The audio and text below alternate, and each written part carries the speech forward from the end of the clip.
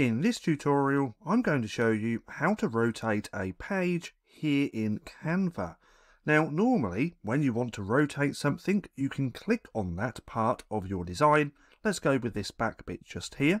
We can click on there, come to flip, and then this is going to flip our design horizontally or vertically. Now, this is the easiest way to rotate things here in Canva, but unfortunately, Canva has not given us the option to do that when grouping everything together. Now, ideally, I'd love to see a feature up here in the toolbar where we can simply rotate.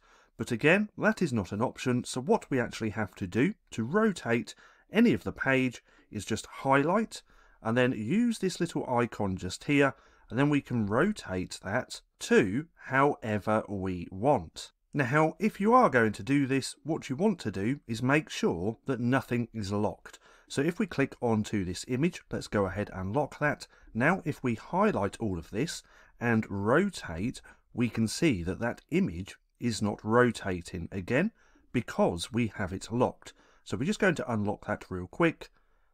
And now, if we highlight all of the page and rotate, we can see that that image is not locked in place.